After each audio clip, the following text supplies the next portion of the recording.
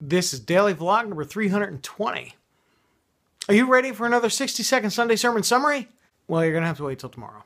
The Bible calls Sunday a day of rest, and, well, that's kind of what we did.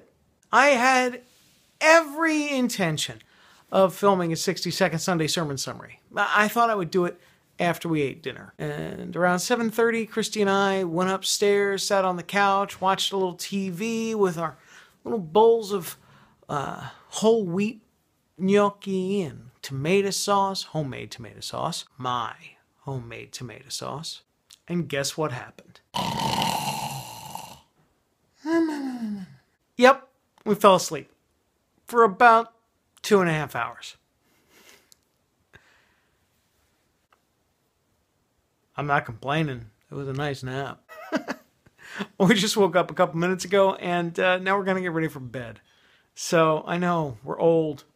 Old people. Tomorrow, I'll do my 60-second Sunday sermon summary. Today, I'm just going to enjoy the day of rest that we had. So tell me, how did you spend your day of rest?